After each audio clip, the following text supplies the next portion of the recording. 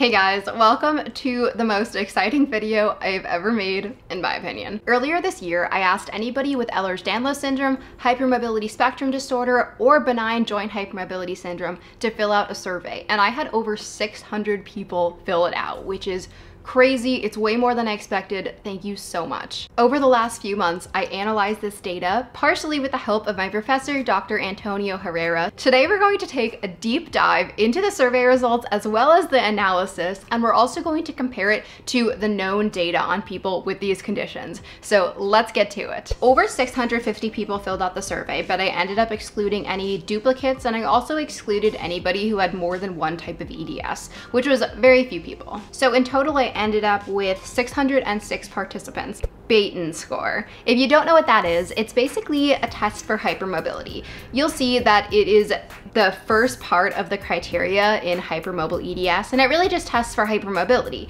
And a lot of people who don't have EDS are very hypermobile, but with EDS, we're more likely to be hypermobile. The most common Beighton score of my audience was a Beighton score of 7. When I broke this down into the average Beighton score for each type of EDS, you can see here that there are some differences between the different types. And I ended up actually highlighting any group that had more than 10 participants. So that's what you'll see in red, and you'll see that a bit throughout the study. So we're gonna be looking at those types of EDS. You can see that on average, people with classical EDS and people with HSD actually had the highest Beighton score. They were actually the exact same Beighton score, which was a 7.64 average. Hypermobile EDS had a Beighton score of 7.225. And then what's really interesting is that those diagnosed with benign joint hypermobility syndrome had a significantly lower Beighton score than the others. Their average was 6.58. Now, one of the reasons that I can think of for why that would be much lower is that actually the diagnostic criteria for benign joint hypermobility syndrome only requires that somebody have a 4 on the Beighton score, whereas HEDS requires a 5 or a 6 depending on your age, and in limited circumstances, you can get 1 point lower. So it makes sense. Also, it's important to say that benign joint hypermobility syndrome is an outdated diagnosis in the US. Now people who have benign joint hypermobility syndrome will likely either fall into the category of some sort of EDS or hypermobility spectrum disorder. If you want to learn more about that and the differences between HSD, EDS, benign joint hypermobility syndrome, just regular hypermobility, check out this video in the corner that I made a while back. Dislocations. As you can see, the shoulder was the most common joint that has fully dislocated. I also asked about subluxations. I've not included that in this video, only full dislocations. Overall, 38% of participants had dislocated a shoulder. 18% had dislocated an ankle, 27% a patella, which is the kneecap. That is what, yeah, that's my bad one. 31% had dislocated a finger, 25% a hip. Oh, that sounds bad. 15.7% a rib, 18% jaw, 20% wrist, and then 9% shoulder blade. And then I wanted to see if certain types of dislocations were more common in certain types of EDS, and actually there were no statistically significant differences between the types of EDS. So that's very interesting to hear that maybe on a more external hypermobility dislocation level, the types of EDS resemble each other potentially. I don't know for sure. I'm just saying. At least resemble the types of joints dislocated. POTS. Out of every single person in the study, we had a 60% POTS positivity rate, I guess you could say. So that means 60% of people who took the survey had POTS. That is so many people. Most studies say that around 40 to 60% of people with EDS have POTS, though I've actually seen studies where up to 80% of people have POTS. So I don't really know what the real statistic is.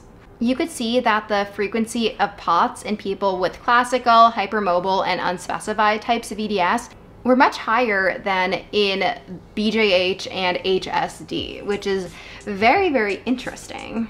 It's really interesting to see how there's such a difference in POTS levels between those with EDS and those with very similar conditions. And it makes me wonder why that is. And you know, it's so important to bring up the conversation of Is HSD the exact same thing as hEDS or the exact same thing as another type of EDS? And the truth is that obviously there are people who are diagnosed with HSD who actually have a type of EDS. That's totally obvious, but I wonder if people who do not have POTS are less likely to get the diagnosis of hEDS even when they fit the criteria, or maybe when they come close to fitting the criteria. If a doctor says, well, you're basically fit the criteria, but you have all these other comorbid conditions, maybe they're more likely to just say, you know what, it's quite obviously EDS. So that's just a possibility, but I don't actually know. Chronic pain spots. Here is a graph of the overall frequency by EDS group for each pain spot that I listed as an option. You can see that the types of EDS tend to follow along with each other. They follow the same trend. So where a certain pain spot is high in one type of EDS, it tends to be high in most other types of EDS. Some of the very common pain spots were the knee, the ankle, the hip, the shoulder/shoulder blade, and then wrist and neck. All of these are very large joints, so it's interesting to see how there's more pain in those joints versus some of the smaller joints, such as the fingers and the SI joints. When you look at what most studies say, most of them have found that the most painful spots are the shoulders, hands, hips, knees, spine, and feet/toes. So I'd say this lines up pretty well with what we're expecting. Now here is where the most exciting part of the study comes in my opinion, just because I found some really cool results. Many of you have probably heard that autism and EDS sometimes go together. So people with EDS are more likely to have autism than the general population, but it's not considered a comorbidity. And honestly, I don't really know if you would use like comorbidity as the correct language for autism anyway. In a study conducted in 2018, they found that 2.9% of people with EDS have autism. In the general population, only about 1.85% of people have autism. So you can see that there is an increase. It was statistically significant, but it's nothing too drastic. Well, hold up.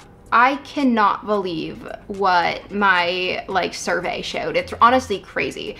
In general, 17% of people who took this survey said that they have autism, but it gets even more interesting. First of all, that is dramatically higher than any study I could find talking about how common autism is in EDS. Now, if you look at autism frequency by the type of EDS, you'll see something so cool. 21.4% of people with classical EDS had autism, but only 12.6% of people with hEDS had autism, and the difference between those two was statistically significant. People who had an unspecified type of EDS, 40% of them had autism. So I was trying to think it through, you know, do I ever talk about autism? I don't have autism, so it's not like it's ever been a video topic. So I don't see why there'd be any reason that people who have EDS and autism would be more likely to click on my videos than people who have EDS without autism. So I don't know. I'm sure that there has to be some explanation, but that's really high, and that is so interesting. You could see that the most common comorbidities were POTS, chronic pain, if you really consider that a comorbidity, I don't know, but I threw it in there just in case. Abdominal pain, same thing, comorbidity, kind of. And then TMJD and headaches. So in total, here were the stats. 60% of people had POTS, 22% of people had gastroparesis, 86% had chronic pain. Think about how large that number is. Luckily, only 1.3% of people have ever had an aortic aneurysm or dissection, which is so great. Obviously, my audience is much younger than the average person because I'm only 23, and most of my audience is between the ages of 18 and 24, though I do have quite a wide distribution. So therefore, most people who filled out the survey are relatively young, if not very young. So that's just one really important thing I should say. So 39% had TMJ dysfunction, 12.5% craniocervical instability, 2.8% Chiari malformation, 21% MCAS or mast cell activation syndrome, 68% had abdominal pain, 80% had headaches, 17% had autism, 0.5% had blood vessel ruptures, thank goodness, like major blood vessel ruptures. 12% had prolapses, 43% had IBS, and 88% had fatigue. Those last two I did not include in this graph. There's actually so many more that I didn't include. I just picked some of the ones I thought were interesting. So one study that I was looking at found that in hEDS, 55% of people had abdominal pain and 63% had headaches. So for both of those categories, they were a bit higher in like my survey sample. People click on my videos probably because they have a certain level of severity of EDS. Some people have EDS and it's not that bad for them, so maybe they don't really care to look for sources of support such as on YouTube. Also, people are more likely to click on my videos if it's on a topic of like a comorbidity that they have. So keep that in mind. So therefore, like, my survey sample is more likely to resemble my conditions. So I found that 22% of people who filled out the survey have had at least one orthopedic surgery. And obviously that number is really high, but it's actually quite lower than what you see if you look up the percent of people who've had orthopedic surgery with different types of EDS in studies. One of them found that 46.6% of people with EDS have had orthopedic surgery. With gastroparesis, I found something that's very similar to what we found in POTS, which is that people who had a type of EDS had a higher frequency of this condition than people who had benign joint hypermobility syndrome and HSD. In total, 30% of participants had gastroparesis, which is just so many. I was not expecting it to be that high. But compared to how common it is in EDS, that is much lower, and it was a statistically significant difference. I also found something so interesting about prolapses. In total, 12.12% of people have had a prolapse, at least one, but between the different groups, there was quite a difference. Classical EDS, 7% of people have had a prolapse. With hypermobile EDS, 16%. With HSD, 0%. So 0 of the 43 people have had a prolapse. And benign joint hypermobility, only 2% of people. And then when you look at unspecified types of EDS, 28%. So you can see that in the hypermobile type of EDS and in unspecified types of EDS, there was such a higher frequency of prolapses, and especially compared to HSD and BJH, like, wow. So it really makes me start to wonder if there's a difference between HSD and EDS, or more like, is there a difference in the populations of people who are diagnosed with HSD and the people who are diagnosed with EDS? Because like I've said before, there are definitely people who have HSD, who are diagnosed with HSD, who actually have EDS, but if not everybody who has HSD has EDS, I don't know, but and maybe it's all just that those people are less likely to fit the diagnostic criteria, and the people who are less likely to fit the diagnostic criteria are also less likely to have prolapses and POTS and gastroparesis, you know, or maybe they're just less likely to get diagnosed with those, because even if they fit the criteria, maybe a doctor says, well, you don't have any comorbidities, or you don't have enough, or something like that. I don't know. But it really should bring up an interesting conversation. MCAS, or mast cell activation syndrome. So in total, 21% of people had MCAS. That is just so many, wow. There was also a huge difference between EDS types and benign joint hypermobility syndrome and HSD. Classical EDS, 21% of people had MCAS. HEDS, 27% of people had MCAS. And then 44% of people with unspecified EDS had MCAS, versus 9% with HSD and 2% with BJH. Again, it makes me wonder some more about, is it just the people who pass the diagnostic criteria are less likely to have these conditions, or do they actually have something that is, say, actually just another type of EDS, or like another connective tissue disorder, you know what I mean? Now I have so much more information on other types of comorbidities and chronic pain spots, dislocation locations, and I can totally do a video on those, but I didn't want to flood this video with the boring statistics. I wanted this to be a conversation and statistics.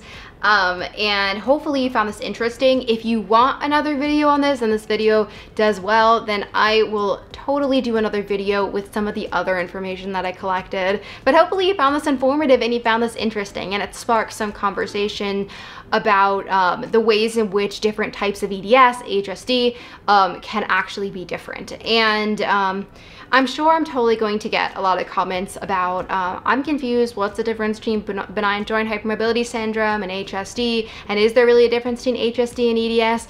And I've answered that again in that video I talked about in the beginning. So if you have that question, please do look at that video, and then if you have any more questions, ask me. Totally happy to chat about that. Please comment down below your thoughts, and if you enjoyed this video, thanks so much for watching, and I'll see you guys on the next one. Bye!